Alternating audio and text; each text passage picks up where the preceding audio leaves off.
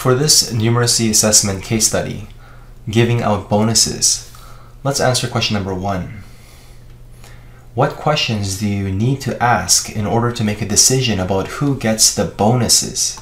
Select all that apply. There may be more than one correct answer. Now here's the poster. Attention sales team members. We want to give an award to the sales teams who sold the most phones. Who cares about what kind of phone? Who cares about anything else besides the number of phones? The number of any phone.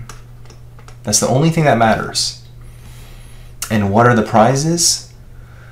Top selling person gets $500 cash. Very exciting. This is an individual bonus for the top salesperson, singular. There's also a team bonus. The top selling sales team gets $500. To be shared in a fair manner, so if there's lots of people on the team, I can see that this prize is not so exciting. Anyways, we want to sell lots of phones to win. So again, let's make a decision about who gets the bonuses. How much do the phones cost? Again, we mentioned this before. The cost of the phones is irrelevant for this award. We're only interested in the number of phones. How many hours did each salesperson work per week? This is irrelevant. I don't care if you're not even sleeping, if you're working 100 hours a week or more. It's all about the number of phones, so this is irrelevant.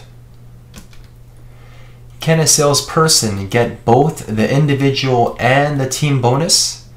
Can you really win both awards? Now this is a good question because we need to make a decision about who gets the bonuses. This is relevant. Can you imagine winning the $500 individual bonus plus getting more money? That's a good question. Is that even fair? Did each salesperson accurately report the number of phones sold?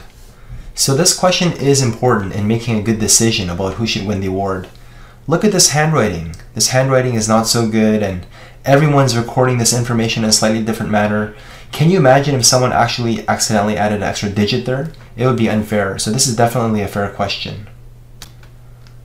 What is the average length of employment of each salesperson at this company? This is irrelevant. We're not about seniority. We're not about how long you've been at this company. It's simply the number of phones that you sell that matters.